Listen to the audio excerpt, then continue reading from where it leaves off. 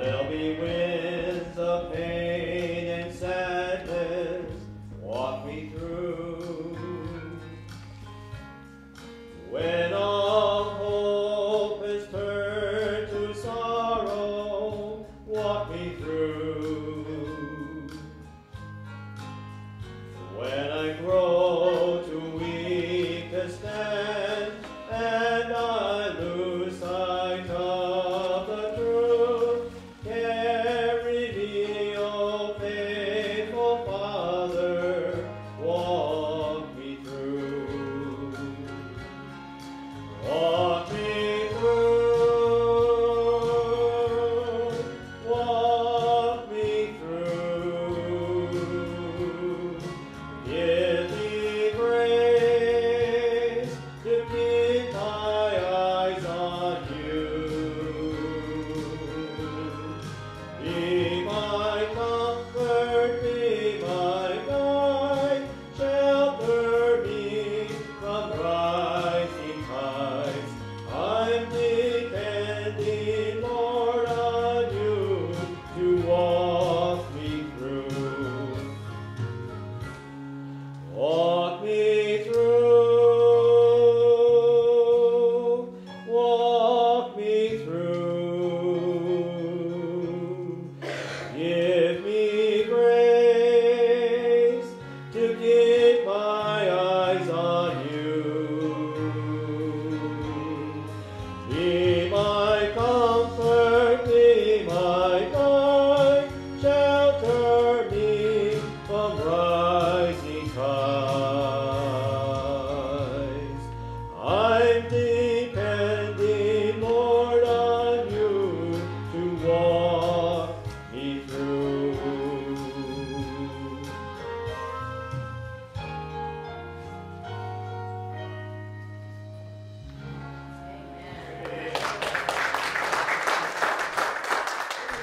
Today about tough stuff. Tough stuff. Some things in life are tough. The first thing that came to my mind was parenting. Parenting is tough stuff. It takes a lot of time, it takes a lot of energy, it takes a lot of emotion, it takes a lot of discouragement, it takes a lot of encouragement. It's tough stuff. Parenting is tough. Learning a new skill or a new language can be tough. I remember in high school trying to learn Latin. That was so tough I switched to Spanish. That was so tough I went back to English. That can be tough. I was thinking of this. I love to read. Reading books from famous Russian authors is tough. How many have waded through War and Peace? How about Anna Karenina? Anybody read that? Even Charles Dickens' books can be long and arduous, tough stuff, tough reading.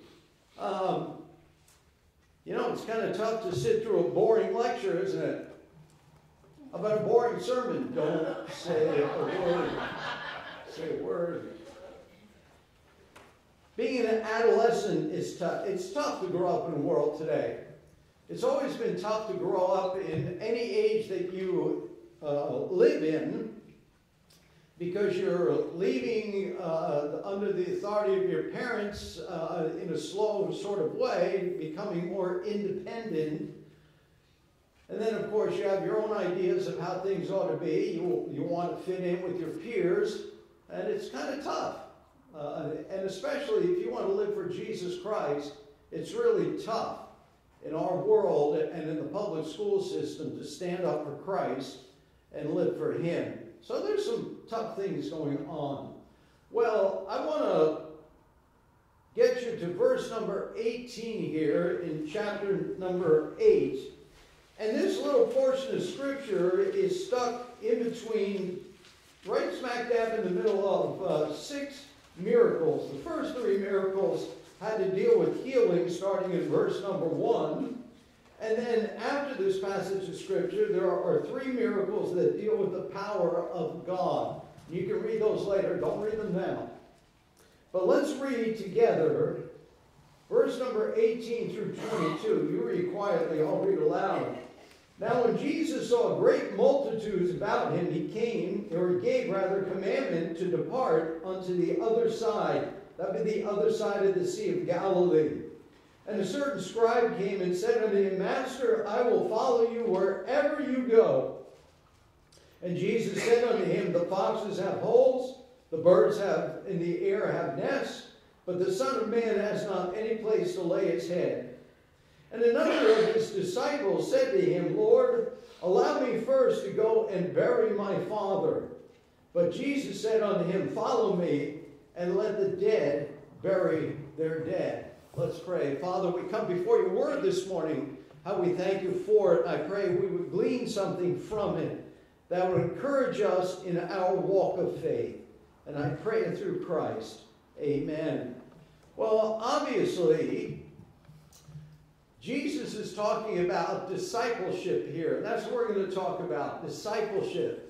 It's tough to be a disciple of Jesus Christ. It's not an easy thing. And so the context here, obviously, is that Jesus as an itinerant teacher. Now remember, Jesus walked about the nation of Israel and taught people each and every day. It was not uncommon. So don't think what Jesus was doing was uncommon. It was common for different teachers to gather their disciples together and to propagate whatever they were teaching or whatever new thing they came up with. But there were, in fact, other men that were teaching the Word of God and had their disciples. The only difference was that Jesus was the Son of God and performed great and mighty miracles. So therefore, most everybody began to follow him.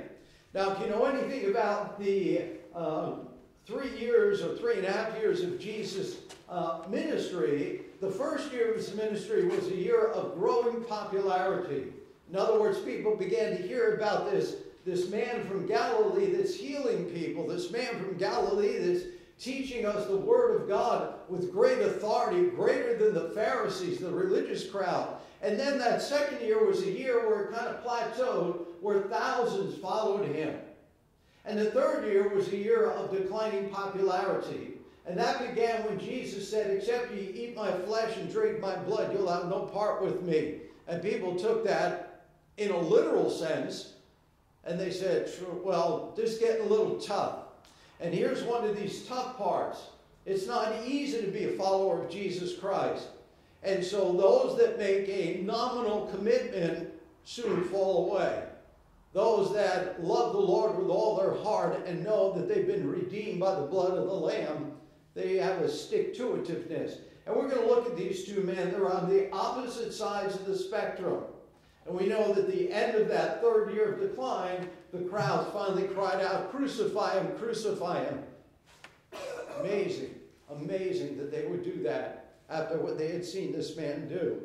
So let's talk about these two men who are on the opposite sides of the pole, so to speak. So first of all, here the first man, verse 18 through 20, is a man that he really didn't consider his commitment. He just kind of had an emotional appeal. So this man, a certain scribe, so he's not a disciple as the man in verse number 21. He's a scribe. A scribe was a teacher of the law. He also inscribed or wrote copies of the law so that they could be passed out. He was undoubtedly a teacher in a local synagogue. And he saw the crowds following Jesus. He knew that he claimed to be, or people claimed for him to be, the Messiah. And he may have thought to himself, you know, if I hook up with this guy and he comes to the throne, I could be in the court. It could have been in his mind, you know, I'm going to follow him to be a somebody. I'm going to follow him to get what I would like to get. And there are preachers today, and you've seen them on television perhaps, and you have to ask yourself, why are they disciples, not really disciples, why are they followers of Christ? And the answer would be for what they get out of it. They have their jet planes, they've got their multitude of houses, they make millions of dollars every year, and they never say anything negative because that might make the money go away. Jesus didn't worry about the crowds going away. He just preached the truth. And the man that preached the truth had 12 disciples that he taught for those 3.5 years. And those 12 men went throughout all the world. And we have the results of that today. Millions upon millions of people have come to Christ as Lord and Savior. So this man maybe had been thinking of that, but I'm not quite sure. But the question certainly comes to mind, why do you follow Christ? Why do you come to church? Why are you part of our assembly? Why? Why do you go through the difficulties that often come into our lives because we are Christians? Family members don't understand us. Co-workers don't understand us. Perhaps I've known one man that was literally fired for being a Christian. Now, they wouldn't say it that way, but you know when it comes that you've been fired because they don't want to promote you and they don't want your influence and your philosophy in the office. It's tough stuff. Tough stuff. Now, I know we all like the happy, good stuff. You know, Jesus loves everybody. Life's going to be good.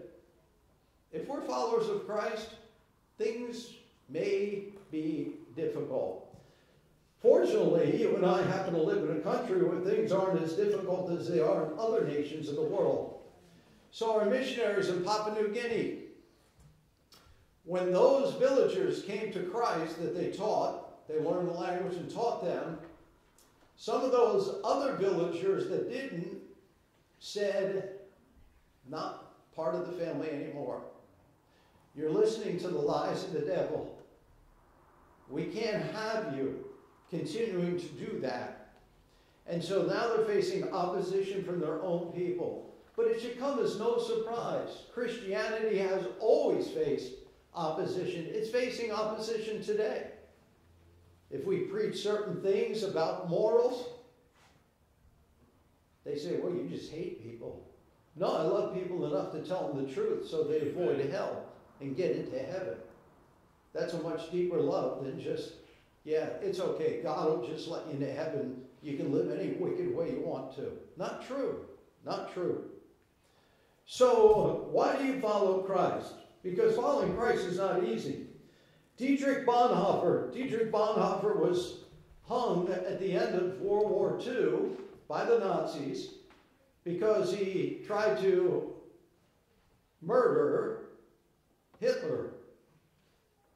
He felt, and there's been a great debate on whether a Christian ought to do something like that. And I know there's great debates because we had it in Bible college. Is it morally correct to murder somebody like Hitler? Some people say, no, it's always wrong to murder. And some people said, no, because if you eliminate him, you eliminate all the other murders that are going on by that regime. Well, in the end, I think God answered the question, at least for me. God said, Dietrich, we're just going to bring you home. Enough of that foolishness. I'll take care of the affairs of the world. You take care of people's souls. And so he was hung weeks before the war ended. He said this, only he who obeys truly believes, and only he who believes truly obeys. That's true. People say, well, you know, you can't just be saved by believing. If you truly believe, yes, you are. Because you believe that the blood of Jesus Christ, his sacrificial death, has paid for your sins, and he has given to you eternal life. The righteousness of Christ, the Bible tells us, is placed upon those that come to him. For by grace you are saved through faith, and not of yourselves. It's a gift of God, not of works, lest anyone should boast. So, here's a man, he says, Lord, I'm going to follow you. I'll follow you wherever you go. Now notice what Jesus does here. He kind of tramples down this man's enthusiasm. Now you would think, wow, he'd say, and many churches would, you know, hey, just come on, come on. No, he really tramples down his enthusiasm. He says, listen, if you follow me, I just want you to know a couple of things. Number one, the animals of the fields, they have little dens and burrows they can go to. And the birds of the air, they have nests that they can get to at night. Me, I have nowhere to live. If you follow me, it's going to be a life of uncertainty. You don't know where we're going to eat our next meal, because an itinerant preacher was at the mercy of those that were willing to give them food. Now, in Jesus' case, there were people that fed him. We know Mary and Martha went to their house and other houses as well. Went to Peter's house and healed Peter's mother-in-law, which means Peter was married. As far as I know, you can't get a mother-in-law without marriage. Is that true? That's true. Can you imagine if you had your mother-in-law without being married? Wow, that would be tough. So he healed Peter's mother-in-law, and the Bible says she rose up immediately off the bed and began to minister to him. So he had places or people that would help him and feed him and his 12 disciples. Now, where did they sleep at night? Well, when you have 12 people, that's quite a crowd, and most homes in those days are small. So I believe many nights he just slept under the stars. At other times, the disciples went to different homes, perhaps, and Jesus stayed in the homes of, say, Mary and Martha. But when it came time for the thousands that followed him, well, what did he do then? Well, on one occasion, he said to his disciples, hey, have you got enough food to feed all these people? And they said, we got a few pennies here, a few shekels here. That's not even enough money to buy enough food for all these people. He said, well, I'll tell you what. There's a little boy here who's got some loaves of bread and a couple of fish. Have everybody sit down. And Jesus broke the bread and broke open the fish. And we're not sure how it got multiplied, but as that basket went from person to person to person, it never emptied. Never emptied. So he fed 5,000 people that day. So he said, it is a life of uncertainty. Not sure where we're going to lay our head tonight. Not sure who's going to provide meals. We do have some money. On occasion, we do buy our own meals. But we're going to depend on God and God alone. So when you think you're going to follow me anywhere or everywhere, I just want you to know there's going to be some difficulties that come in along the way. So if you're looking for a bed of roses, forget it. Forget it. Now I want to remind you of something real quick. How many of you know, and I'm sure you've experienced this if you got saved or became a Christian later on in life, that even without Christ, life is tough. Anybody notice that? Life is hard. It's hard growing up, whether you're a Christian or you're not a Christian. It's hard losing people you love, whether you're a Christian or not a Christian. It's hard losing your job, whether you're a Christian or not a Christian. It's tough hearing reports from the doctor that you've got something you don't want, whether you're a Christian or not a Christian. So life in itself is tough because you live in a broken world. But when you add upon that Christianity, then it gets even a little tougher. But here's the good news.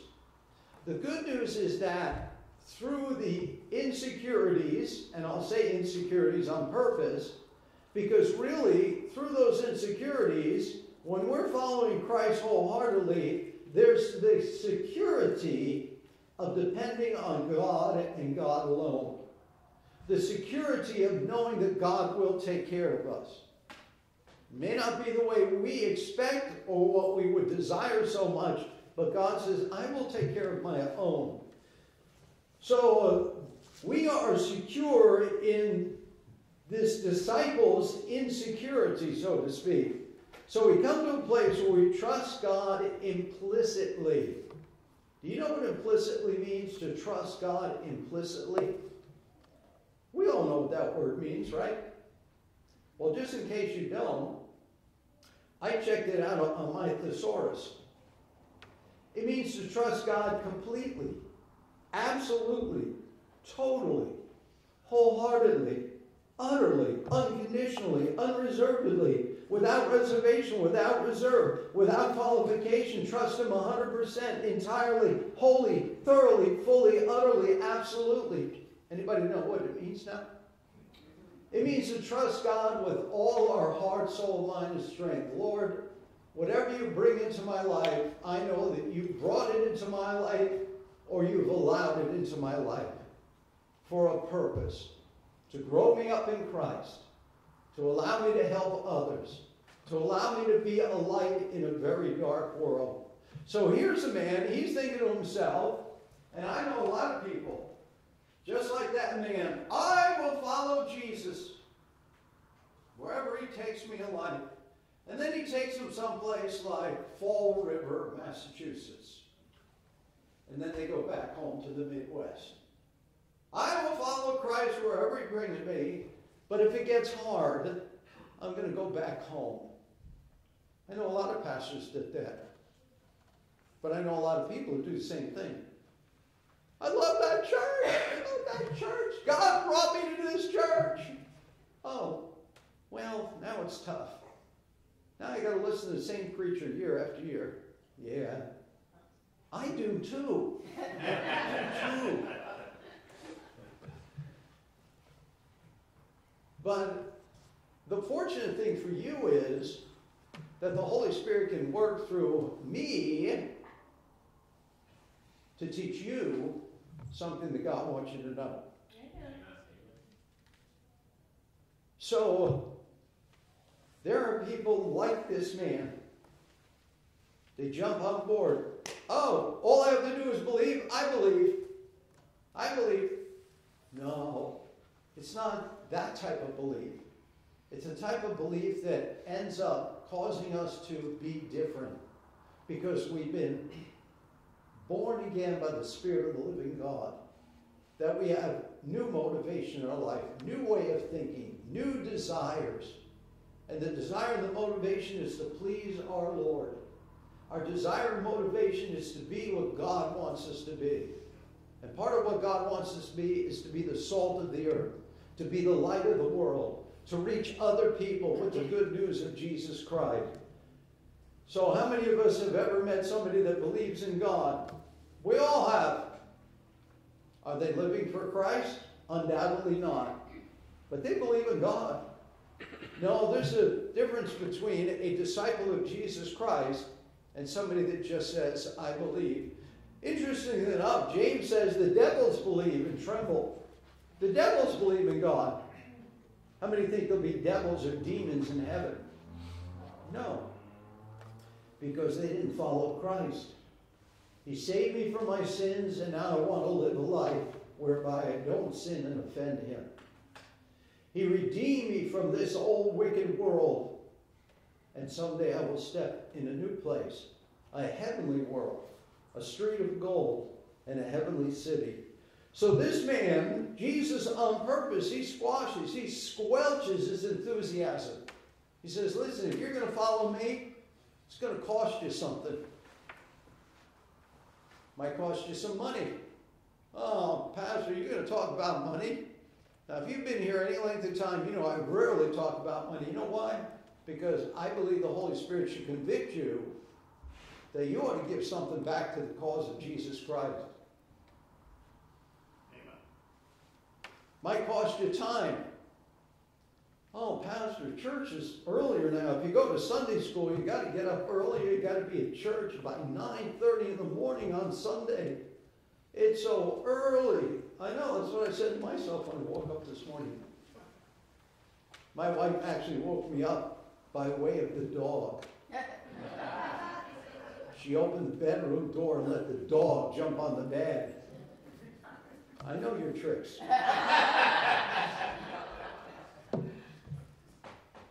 It'll cost us something. It costs us something. We left our home and our family. Went to college in New York. Then after 6 months, they said, we're moving the college to Boston. It's like, we just got here. Then we had to find a place in Brockton, Massachusetts. A lovely city, Brockton, Massachusetts. Yeah. But it costs you something. It costs time. It costs effort. God wants people to do things for the cause of Christ. You have a gift, a talent, an ability. Costs us something. So this man's enthusiasm, Jesus kind of squashed that. He said, listen, if you're going to follow me, you're going to pay a price. But can I ask you a question? How can you not follow the one that's given you eternal life? How can you not walk after him and say, Lord, wherever you lead me, I'm willing to go. Whatever you ask me to do, I'm willing to do. Well, let's quickly get to the other man. And this man is actually a disciple of the Lord. He's one of those in the crowd following the Lord. He's not one of the 12 apostles, but he's one of the crowd, a disciple. And another of his disciples said unto him, Lord, suffer me first, allow me first to go and bury my father. Now that seems like a reasonable request. If in fact his father was dead. Because Jesus is not telling us not to bury those that have passed away. The man wasn't saying, let me go home and attend the funeral of my father. That's not what he's saying here. Jesus said, let the dead bury their dead. That seems like a very harsh statement. Yeah, the exact opposite, if you will, of the first statement. But the idea is this. No, you want to go back and live with your father until he dies. And then you're going to come and follow me. No, there's no other priority in life that comes before following me. No other priority, including family. I know people that worship their kids to the point where they refuse to follow Christ because of their kids. Wrong priority. Wrong priority. By the way, if you follow Christ, do you think he will let your children and your family fall to utter ruin and despair? Of course not.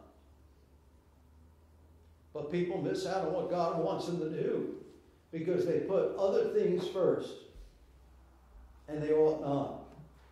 So the disciple is not asking permission to go home to a funeral. He's asking for whatever reason. Maybe his father has a business and the son wants to inherit the business. Maybe he's worried what his dad will say if he becomes a follower of Christ. But Jesus said, you let the dead, the spiritually dead, bury the dead. If you're going to follow me, follow me. And that's the idea.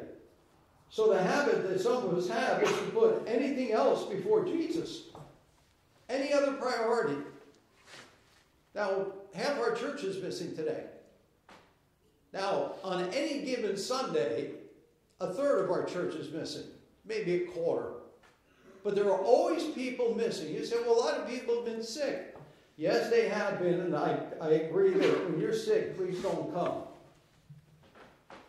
But if you're home for some other reason, some other priority that has come up, it's wrong. Absolutely wrong. You say, well, I have to work on Sunday. Well, if you have to, yes. If you work in an industry that, say, the police or at a hospital or healthcare industry, yes, those are needs. But if the boss says, hey, I need you to come in on Sunday. No. I'll come in after I attend church to worship my God. See, right then and there, you become a shining light, don't you? And a lot of people don't like that. Oh, church. I know a lot of people that worship sports more than they worship God. Because as soon as the weather breaks, sports are going to start up again. And guess which day they always have their games on? Sunday. Afternoon? No. Sunday morning. Coach, I want my kid to be part of the team. But I believe it's more important to worship the true and the living God on Sunday morning, the resurrection day. Can he come after church and be part of the team? No, he's got to be here. Son, I'm going to teach you a valuable lesson. What's more important to me and my family, as for me and my house, we will serve the Lord. Amen. I wish you could be on the team, but they won't let you. So we have to make a choice. And because you're young, I'm going to make the choice for you at this point in time. When you're older, you can make your own choice. But we're going to go to the house of God and worship. You say, oh, you can't do that to a kid. I believe you ought to do it to a kid. Because when you don't do it, you just taught them, church is secondary. You know, you go if you got time. You go if it's convenient. You go if nothing else comes up in life. No. Church attendance is public worship, the true and the living God. We've collectively come here this morning to worship the Lord and to hear from His Word. What does God have to say? Well, that's what you, Pastor Warren, that's what you believe. No, that's what the Bible talks about. To love God with all your heart, soul, mind, and strength. That's the first commandment. And what's the second commandment? To love your neighbors as yourself. Do I love God enough to come to worship Him publicly with my brothers and sisters in Christ? Yes, I do. Otherwise, I'd say to the dog, get out of this room, shut the door behind you, I'm going back to bed. So we come here for a reason. A church is the body in Christ. A church is not to come and sit in the pews, but to come and worship, to sing, to glorify God, to bless His heart, to learn something from the Scriptures, and to utilize our spiritual gifts that we might be a blessing to other people. We have some Sunday school teachers. They teach the kids to be a blessing to the parents so that the parents can come and sit in the adult class and not have to worry about the kids kind of disrupting things. Coloring. We used to have stacks of crayons and coloring. You sit there, quiet, quiet. We used to, how many know what alien tape is? We used to alien tape the kids right to the seats. They couldn't even, just kidding. Duct tape, just duct tape. Church is more than just coming together and being here for an hour. We're here to help each other, to encourage each other, to bless each other. We're here for a reason. Discipleship is tough stuff. It's not easy. At the end of some services, I go to the back of the room and I shake hands with people leaving. And you've seen movies where pastors in other churches, the pastor's just outside the front door and he's saying goodbye to everybody and everybody's supposed to, I don't know what they're supposed to do, compliment the pastor or something. Good message, Pastor. That was a good message. Oh, so it didn't step on your toes. That was a good message, Pastor. Oh, so it made you laugh, but no conviction. That's what I think a lot of times. Good message. And then, of course, there's other messages where you hit hard, you ram it, you yell, you scream, you spit. Good message, Pastor. I agreed with every point. Yeah, that's good. But what's more important is, are we getting something that God is trying to give to us? So this pastor went to the back of his church and he's shaking hands and a man comes along and grabs the pastor's hand. The pastor kind of pulls him aside. He says, listen, I need you to be in the army of the Lord. And the man said, Pastor, I am in the army of the Lord. He said, why do I only see you on Easter and Christmas? And the man said, because I'm in the Secret Service. Can I simply say this? There is no Secret Service. There is no Secret Service. We come out and say loudly and proudly, I am a Christian, a follower of Jesus Christ. This is a true story. The first one probably wasn't. A pastor met a young man who had joined the army. And this is the time when we went to war in Iraq. I call it a war. Well, we call it a war. Went to war in Iraq. And this young man didn't want to go. He said, Pastor, I don't want to go. And the pastor talked to him and said, what's the problem? He said, I didn't join the army to go to war. He said, I joined because of the benefits, the pay, the college, the retirement plan. Armies are created for a single use.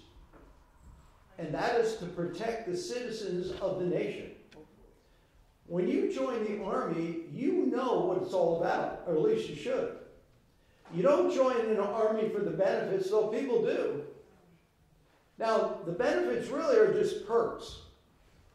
The reason you join is to defend the nation, to defend people, to defend your family. So he had the wrong philosophy, did he not? Wrong philosophy. I don't want to go. I don't want to go. But that same philosophy happens in churches. See, the church is here for a purpose. It's to disciple people so they can go out into the world and lead others to Christ because of how you're living. That people should see Christ in you. They should see that no matter what you're going through in life, you still have great faith, a positive attitude. Yes, you may have tears on your cheeks, but a positive attitude that God's going to see me through this. Things are going to work out. He will do a work in me that will cause me to be a better Christian and have better faith. But let me just give you 3 points here, the close of life and the close of this message. The question that's going to be asked us is not, how much have you gotten, but how much did you give? It's not going to be, how much have you won, but how much have you done for Christ? It's not how much have you saved, but how much have you sacrificed for the cause of Christ? See, we're stewards. God's given us our time, our money, our talents, our treasures, and the gospel. And someday there'll be an accounting. Jesus, the manager, the owner of all things, including all the time that he gave us on planet Earth. And he would say, now there's an accounting. What did you do? How much did you give? What did you sacrifice? You'd say, it won't be like that. It's going to be like the way I think. God's a good guy. He's just going to let us all into heaven. Oh, no, there's an accounting. You say, well, that's kind of tough. That's right. It's tough stuff. But endure the tough stuff, because at the end, it's a blessing. Bring that phone up here. I'm going to shoot it right now. But let's pray. Father, we come before you this morning.